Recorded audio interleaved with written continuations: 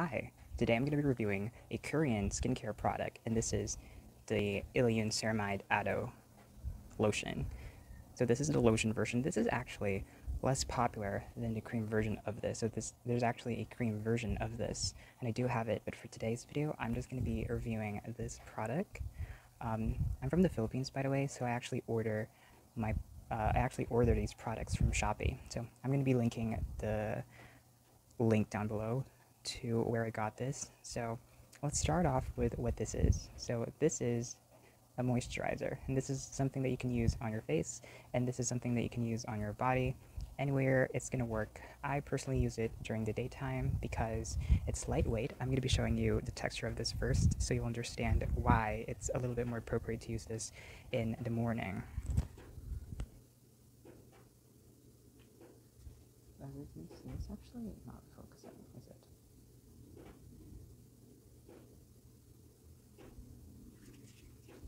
It's actually really lightweight.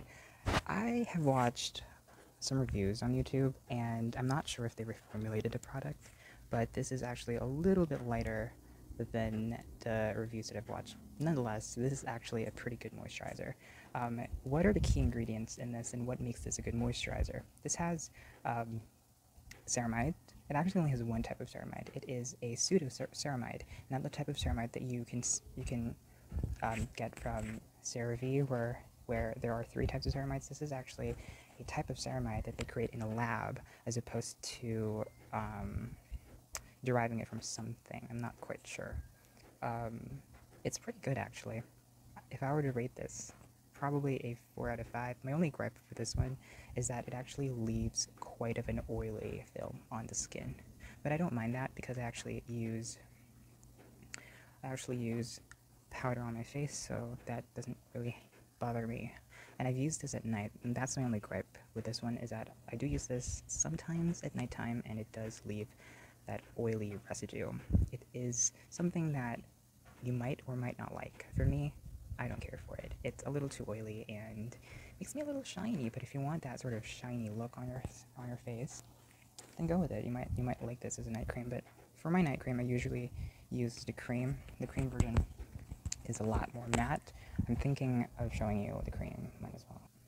This is the cream version. This actually leaves a matte finish to the skin. It does not leave an oily residue or oily film like this one does.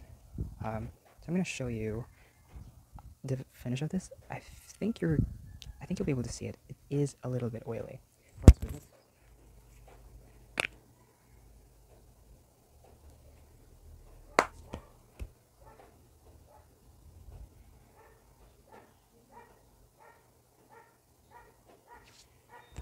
This one leaves more of a matte finish. Oh, there's a dog. Yeah, this one leaves a little bit more of a matte finish to it, so it's pretty good during the nighttime, so that I won't look a little too greasy. Yeah, if you want to buy this is still pretty good. The great thing about the cream is it's actually pretty large. There's 350 milliliters of product in here, so you're going to get a lot. This is going to last me, I would say, probably close to a year. I mean, I don't even use a lot of this. I only use this much. I'm going to show you.